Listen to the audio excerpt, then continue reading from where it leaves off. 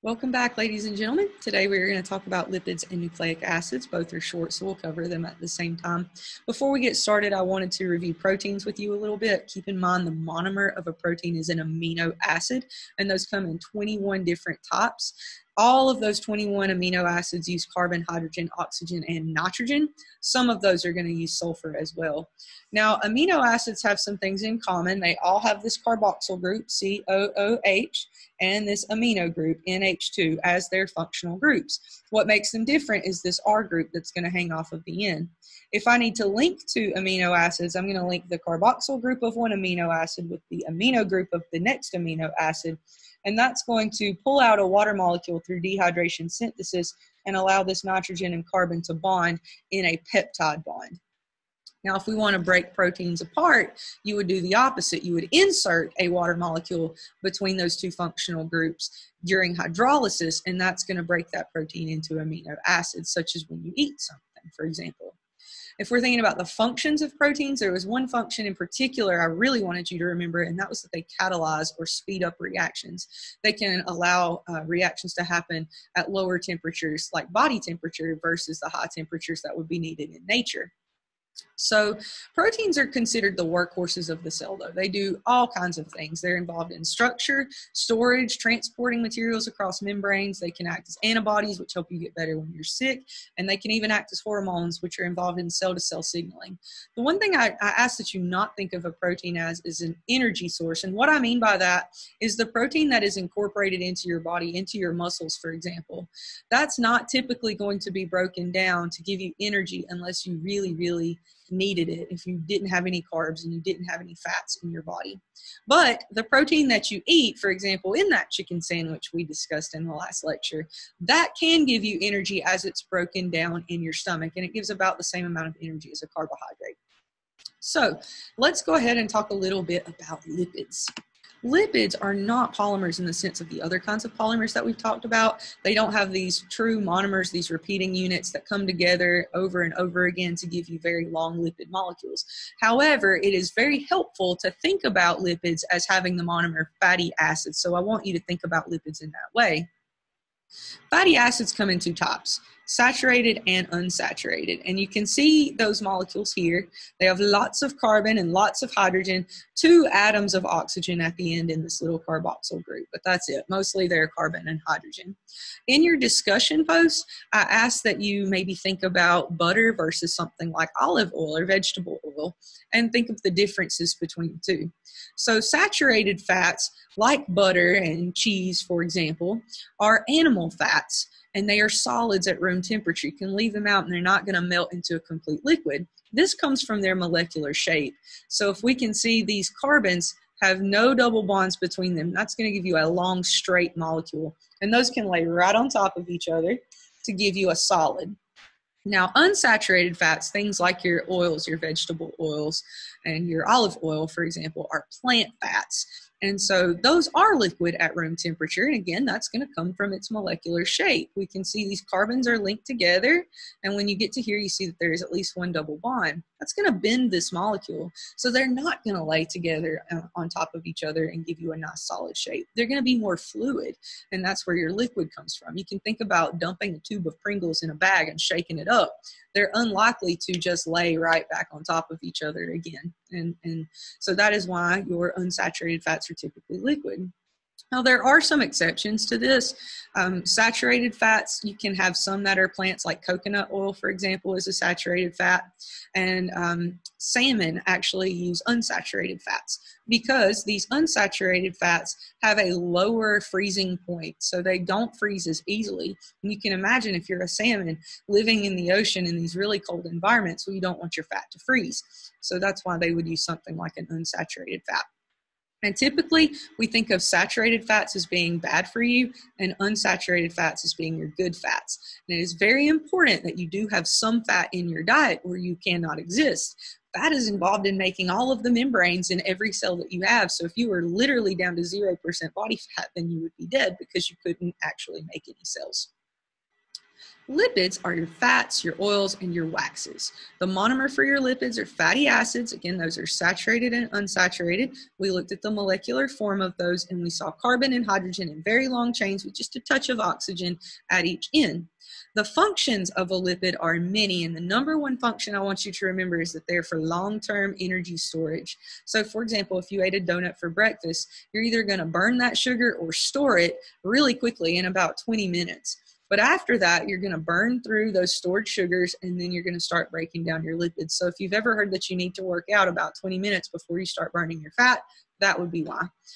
So a runner in a marathon would want to make sure they had lots of fat in the diet so that when they get down past all those sugars, they burned all those out, they still have that energy reserve. Lipids are also involved in making up cell membranes. This is called a phospholipid, and phospholipids have a phosphate head and two fatty acid tails. You can see that this one is unsaturated because it is bent, and this one is saturated because it is straight.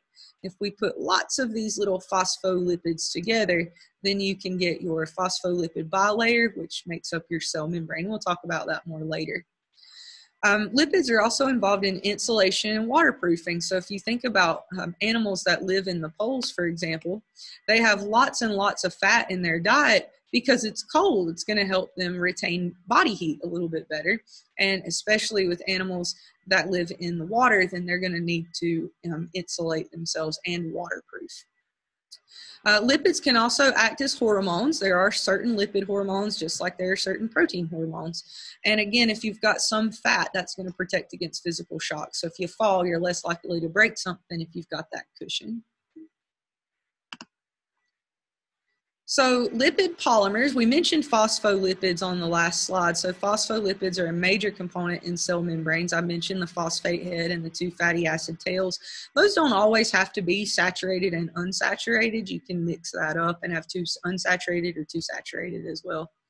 But they do help your membrane stay fluid and movable. So I can do this because I have lipids like cholesterol, for example, in the diet.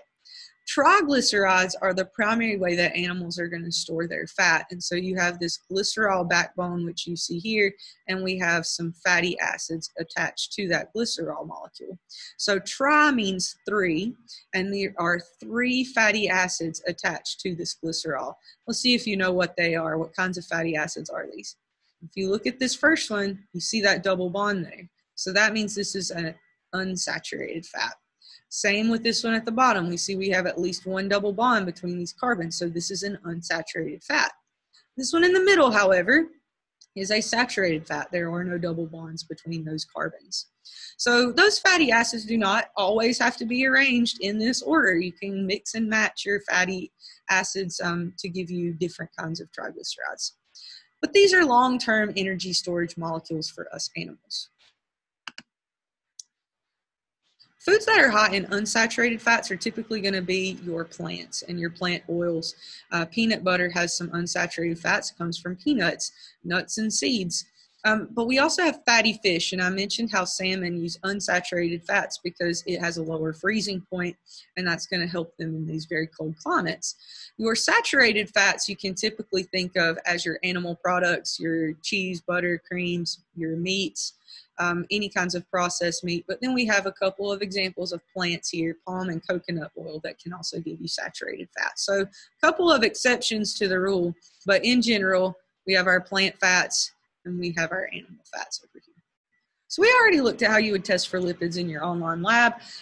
This is the results of your spot test. So you can see that we have a greasy or shiny spot in the peanut oil and in the peanut butter, but the rest of these pretty much leave no spot when they are dried. So this indicates that we have lipids here, but the rest of these food groups were very low if they had any lipids in them at all. The solubility test was another method we used to test for lipids, and we just dropped the food in water to see if it would dissolve. And we can see that we have this layer here, and that would indicate that you would have lipids present in that food group. A quick summary of lipids. They do have long chains of carbon and hydrogen with a little bit of oxygen at the end of those chains. They're about 12 to 18 carbons long. You don't necessarily need to know that, but I put it there in case you're curious. The monomer are fatty acids, and there are two kinds, saturated and unsaturated. The biggest function I want you to remember is long-term energy, so you break this down after your sugars are done in your body. You will need to know eventually that phospholipids make up cell membranes, so if you can go ahead and commit that to memory now, you'll be ahead of the game. They're involved in waterproofing and insulation, especially in animals that live at the poles. They serve as hormones, different kinds of hormones than proteins serve as, and they can protect from physical shock. So if you fall down, your bones are going to be a little bit more protected if you have some fats. Examples of lipids, we talked about oils, fats, waxes would be another. Triglycerides, remember that's 3 fatty acids attached to a glycerol molecule, and this is how animals primarily store their lipids. We had the phospholipids with the phosphate head and 2 fatty acid tails, and those are involved in cell membranes.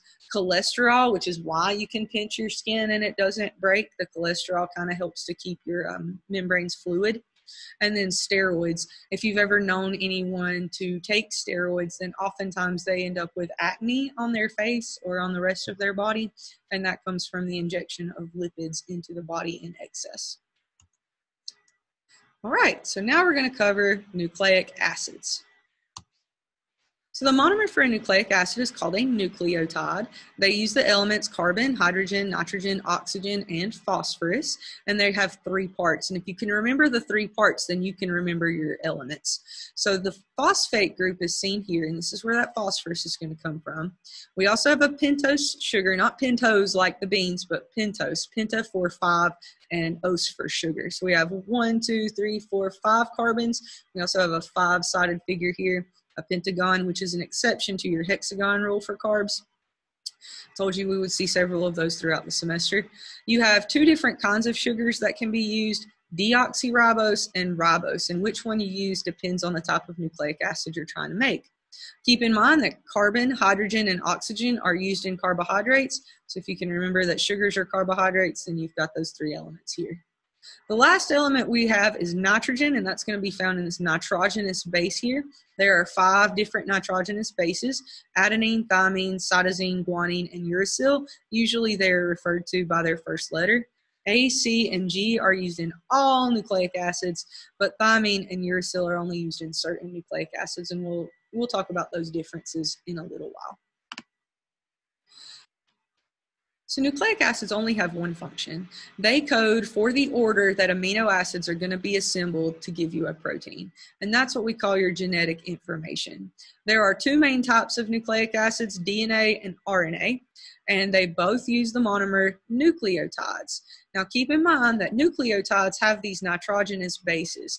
DNA is going to use A, G, T, and C, and RNA will use A, G, C, and U. The order of these chemicals in a nucleic acid is going to specify the order of that protein and how it's going to be put together.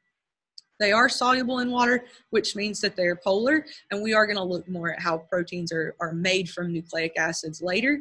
Right now, I just want you to know that they code for proteins using the order of these nitrogenous bases. So we talked about how DNA and RNA are types of nucleic acids, and there are some differences between the 2 that we'll look at. This is DNA here. You can see that you have a double helix. You have 2 backbones that are sugar and phosphate. We're going to use deoxyribose in this DNA, and your A is going to go with a T, and C will go with a G. And again, the order and how we read these A, C's, T's, and G's is going to determine the code for that protein. Now, when we look at RNA, we have just a single helix. We've got our sugar phosphate backbone. The nucleobases, or the nitrogenous bases, are sticking out in what would be the middle. So it's a single coil. And notice the difference in the bases. DNA is going to use this thymine, and RNA is going to use this uracil. All foods are going to have nucleic acids in them. DNA and RNA are absolutely essential for making proteins. So when you eat something that is or once was alive, then it's going to have these nucleic acids in them. Quick little summary of nucleic acids. We have our elements, everything but sulfur, so CHOMP, C-H-O-M-P. We also have the twisted ladder shape in DNA, and we just have a single helix in RNA. The monomer for both is going to be a nucleotide with your phosphate, sugar, and nitrogenous base as the 3 parts. The function, and there's only one, to store genetic information. Those nitrogenous bases are going to be in a certain order, and that's going to code for the order of the amino acids in the protein. And we have some examples. DNA and RNA are the two I really want you to think of. ATP is used for energy, and it's a special type of nucleic acid with 3 phosphates instead of 1, and it's going to use an adenine base. All right, that's everything for lipids and nucleic acids. So please complete your final assignments and quizzes, and then we will have the test later on this week.